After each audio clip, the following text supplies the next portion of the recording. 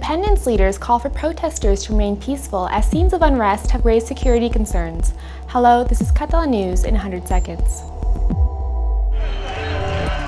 Altercations in Barcelona and other major cities on Tuesday night prompted a joint call for non-violence by the 9 jailed Catalan leaders, whose sentencing 2 days ago sparked a wave of protests. Clashes with police resulted in 30 arrests and almost 170 people injured, including 40 Catalan police officers. La policia ha de fer la seva feina i la fa, que és garantir l'ordre públic. Però també demano als catalans i catalanes que aïllin aquests grups de violents que no ens fan cap bé.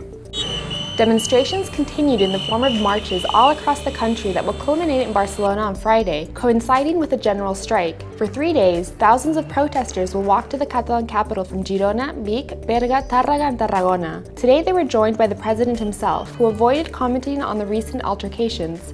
Jo estic una vegada més orgullosíssim d'aquest esperit de civisme amb el qual s'està sortint, perquè la violència no ens representa ni ens representarà mai el moviment independentista català.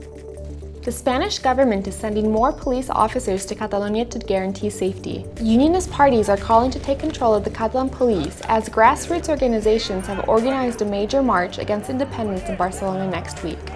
El gobierno debe aplicar ya la ley de seguridad nacional para que Quim Torra no esté en ningún momento en la cadena de mando de la seguridad.